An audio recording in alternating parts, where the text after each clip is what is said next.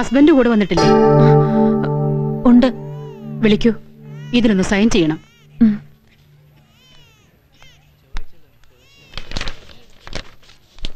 Doctor, pay ward സിയിൽ അച്ചമ്മയ്ക്ക് സ്വല്പം complication ആണ്. BP വളരെ ലോ ആയിരിക്കുന്നു. ഞാൻ നോക്കിക്കോളാം. രാധിക ഒരു കാര്യം ചെയ്യേ. ദേ, ഈ DNC കേസിന്റെ കൺസെന്റ് ഫോം സൈൻ ചെയ്ത് പേഷ്യന്റിനെ ഓപ്പറേഷൻ റൂമിലേക്ക് കൊണ്ടുപോയിക്കോളൂ. ശരി ഡോക്ടർ.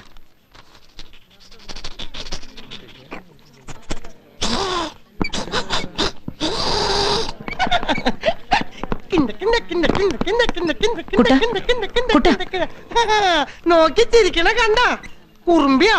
നമുക്ക് ഇതേപോലത്തെ കൊച്ചിനെ മതി. കുട്ടൻ വന്നേ. എന്തിനാ പറയാം, വാ. എന്ത് രസല്ലേ. ആന്റണി, നമ്മളെവിടേക്ക് പോണേ? ഡോക്ടറെ കാണാൻ.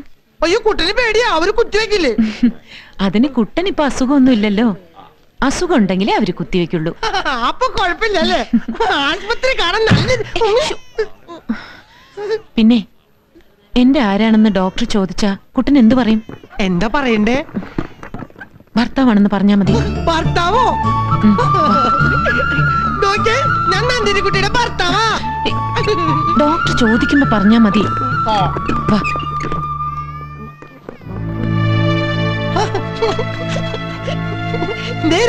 കുഞ്ഞ് റോസമ്മ ഡോക്ടർ. മാഡം എന്നെ ഏൽപ്പിച്ചിട്ടാ പോയെ. നന്ദിനി ഇരിക്കൂ. പേടിക്കണ്ട, എന്നെ ശത്രുവായി കാണുകയും വേണ്ട. ഇവിടെ എന്നാൽ കഴിയുന്ന എന്ത് സഹായവും നന്ദിനിക്കുണ്ടാവും. ഇരിക്ക്. രാജീവ് കുഞ്ഞ് പറഞ്ഞില്ലേ പേടിക്കണ്ടെന്ന്. നന്ദിനി കുട്ടി ഇരുന്നോ. രാജീവ് കുഞ്ഞിന് കുട്ടിനെ വലിയ ഇഷ്ടാ അല്ലേ? ഞാനിപ്പോ ആരാന്നറിയോ? ആരാ? നന്ദിനി കുട്ടിയുടെ ഭർത്താവാ. ഞാൻ എല്ലാം എനിക്ക് മനസ്സിലായി. അച്ഛനും ചേട്ടനും നിങ്ങളോട് ചെയ്ത ദ്രോഹങ്ങൾ ഓർത്ത് ഞാനും എന്റെ അമ്മയും എന്നും വേദനിച്ചിട്ടേ ഉള്ളൂ.